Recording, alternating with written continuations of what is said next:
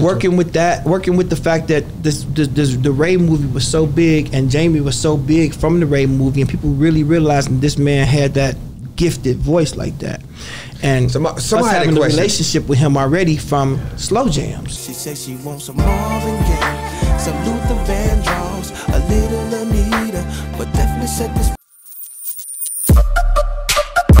Yeah, we on Boss Talk TV. Shout out to E. the reason you see me. Anyway, man, like, you one of those guys, I really can't get away from the fact of all of these Grammys, man, and all these I seen you, you know, I seen when Nick Cannon and you was talking, that's out there. A lot of levels and layers to that, and that's why I think I get to write for so many artists, you know. I mean, we worked on a song before. Absolutely. Worked with Kanye, working with Rock. You know, different things, man.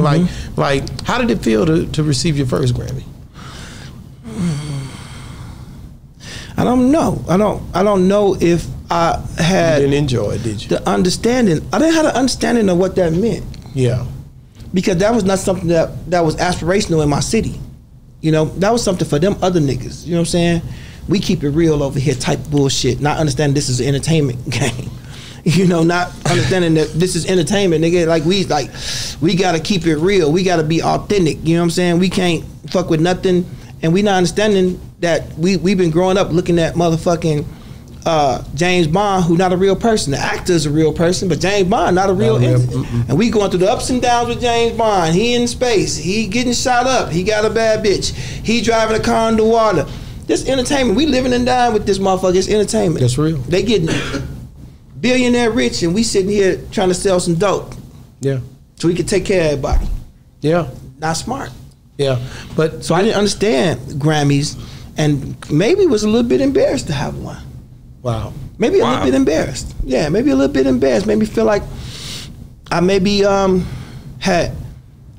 gone Hollywood, cheapened myself in some way. Yeah, more, you know, smoke mirrors, cardboard, plastic, water, and lights than it was concrete, you know, base level foundational me. What was that song that got you that Grammy? That was I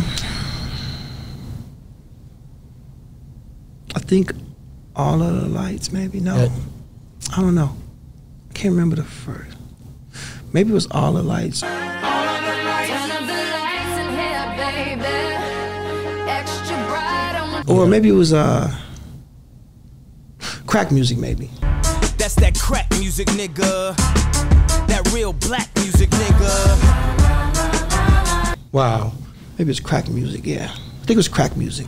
So many Grammys, I forgot which one. It's not only that, you know, like I was just looking at it, you got 40, you know, platinum, you know, songs, you know, I interviewed Mr. Lee, he got 30 something, maybe 40 himself, you know, like, it's like you guys are that's crazy, when it come down, that's what I'm saying, I deal with some people who, I thank God for you guys, man, because that's culture. It's Thanks, culture. boss. Nah, for real. You know what I'm saying? So, and without it, you know what I'm saying, these good moments, these moments we enjoy. I mean, you talk a lot about these moments. A lot of time, music most of the time stimulates a lot of these enjoyable moments, man. So I want to say thank you, you know. Boss Talk gotta thank you, you know what I'm saying? You got a favorite, bro?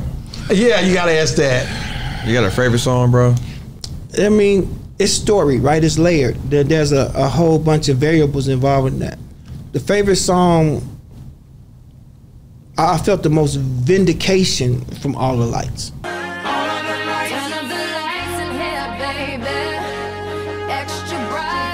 Yeah. Because I fought really hard for that. But also, I fought very hard for Gold Digger.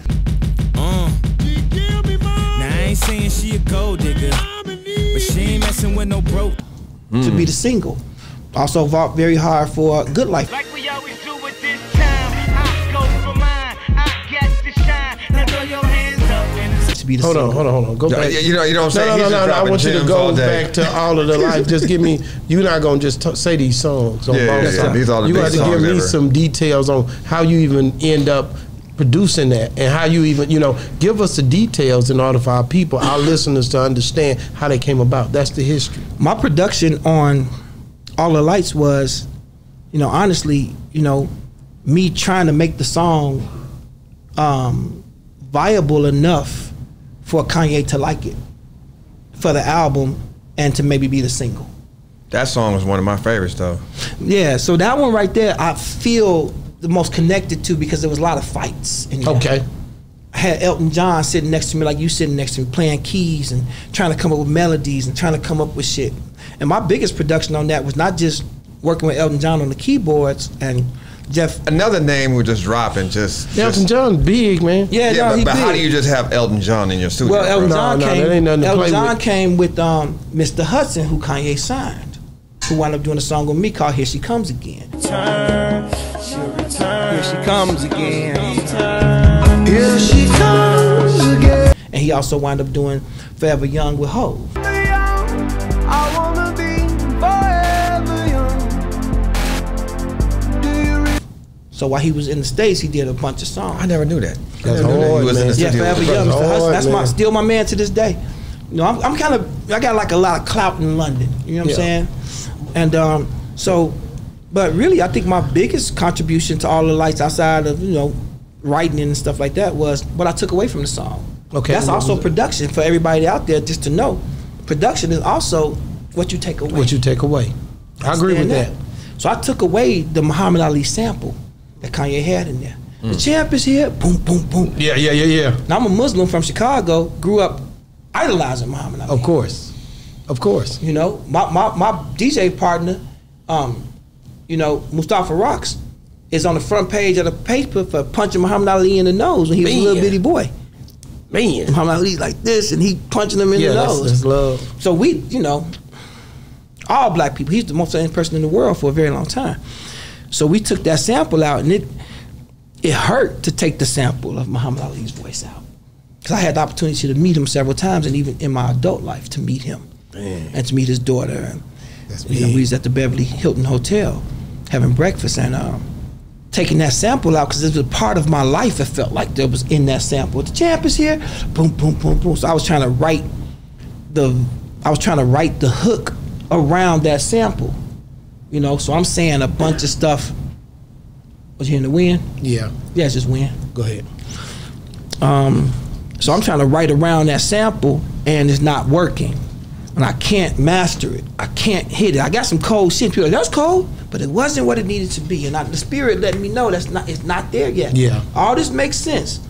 The champ is here, the champ is here, the champ is there. All that shit was cool, but that wasn't what the song needed to be.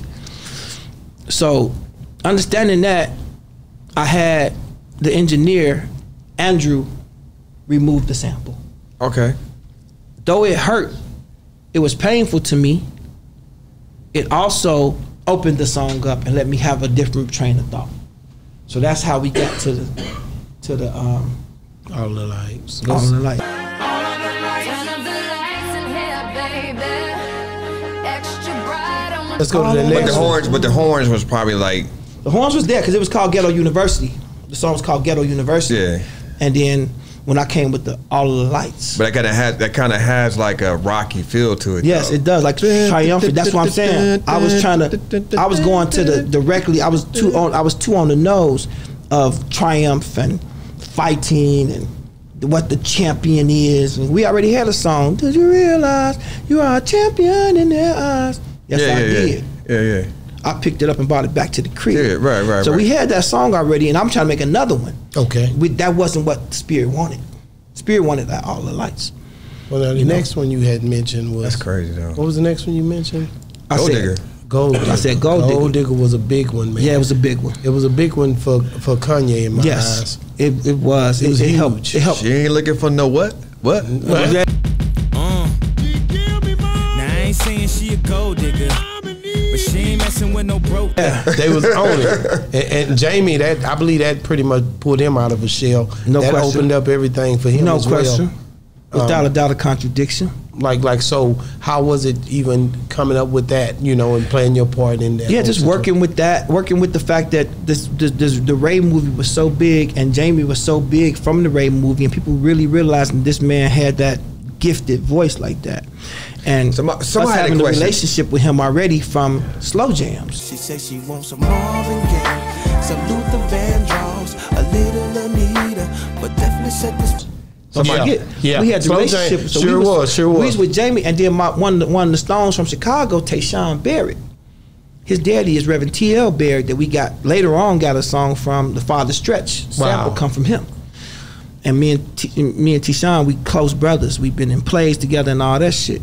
So he was living with Jamie. Him and all them niggas, they was living over there doing comedy, acting, commercials and shit. Yeah. So Jamie was our man. Okay. You know, and Brandy as well. People don't understand our relationship with Brandy early on. We'd be at her house almost every day. Crazy. She would cook food. That's when she was married to dude. Yeah. She would cook food and shit. So all these relationships in 2002, 2003 were formulating, right? And that's how we got that slow jams. Yeah. She on some monkey. Oh my God. Some Luther Vandross. Yeah. Little Anita will definitely set the party up right. That thing. And that album is like, man, I'm gonna have to play this all night now, bro. I'm stuck. Some Luther Vandross, a little Anita, but definitely set this party up right. Yeah, we on Boss Talk TV. Shout out to E. He the reason you see me.